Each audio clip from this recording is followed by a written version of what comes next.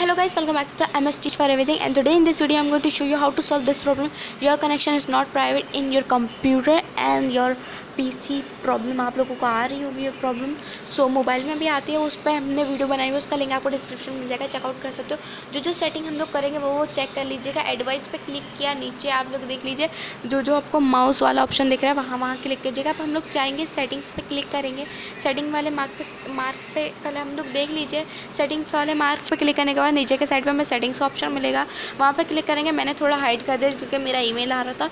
सो यहाँ पे हम एडवाइस पे क्लिक करेंगे। तो गाइस एडवाइस पे क्लिक करने के बाद जो सेटिंग्स हम लोग करेंगे, जो चीज़ें ऑन करेंगे वो ऑन कीजिएगा, जो ऑफ़ करेंगे वो ऑफ़ करिएगा।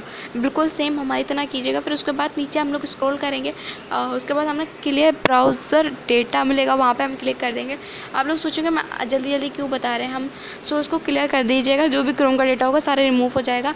एंड देन उसके बाद मैं आपको बता दूं, ये वीडियो मैंने थर्ड टाइम बनाई है, क्योंकि 2 बार मोबाइल पे बनाई है, थर्ड टाइम मैंने बनाई है लैपटॉप पे।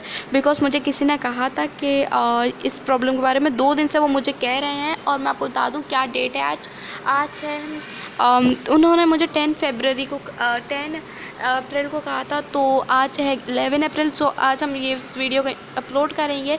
सो अगर आप मेरी वीडियो को, हम लोग इसको एक दफ़ा रिफ़्रेश कर लेते हैं और ये प्रॉब्लम हमारी सॉल्व हो जाएगी।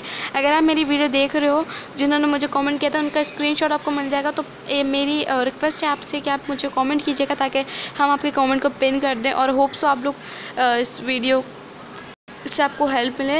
And if you like this video so don't forget to tell me on comment box. Thank you for watching. अगर आपको कुछ भी समझ में ना हो मुझे कमेंट करके बता सकते हो, हम आपकी प्रॉब्लम को सॉल्व कर देंगे। आप मुझे इंस्टाग्राम पे भी मैसेज कर सकते हो। Thank you for watching MS teach for everything. So guys, अगर आपको ये वीडियो समझ में आई हो तो मुझे कमेंट कर दीजिएगा, और अगर नहीं आई हो, कोई भी प्रॉब्लम आ रही हो तो आप मुझे कमेंट कर दीजिएगा, हम आपको बता देंगे। बिकॉज हो सकता है आपको स्पीड ज़्यादा लगे। Thank you for watching.